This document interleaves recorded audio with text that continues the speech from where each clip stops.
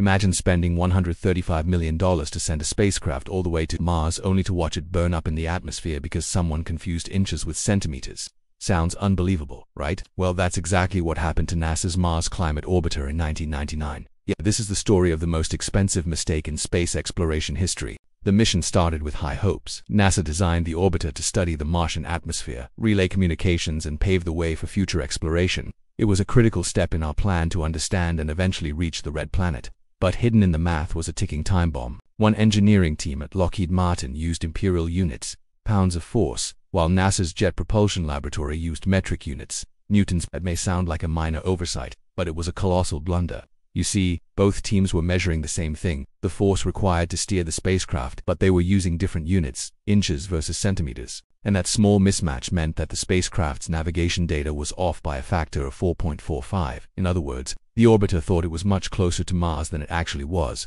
So instead of entering Mars orbit at a safe altitude, the orbiter plunged far too low and it started to fall. And just like that, after a 10-month journey through space, the Mars Climate Orbiter disintegrated into the Martian atmosphere.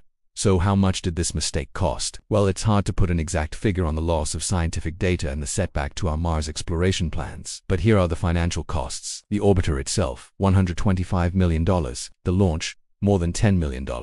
In total, a $135 million lesson in communication and precision. To prevent such blunders from happening again, NASA established a new system to ensure flawless data conversion between different teams and contractors. They also developed software that could automatically convert and check for errors. The Mars orbiter crash serves as a reminder. Even rocket scientists can be undone by the smallest details. In the world of space exploration, a single misplaced unit can mean the difference between groundbreaking discovery and fiery destruction. So next time someone tells you it's just a small mistake, remember, small mistakes can be astronomical.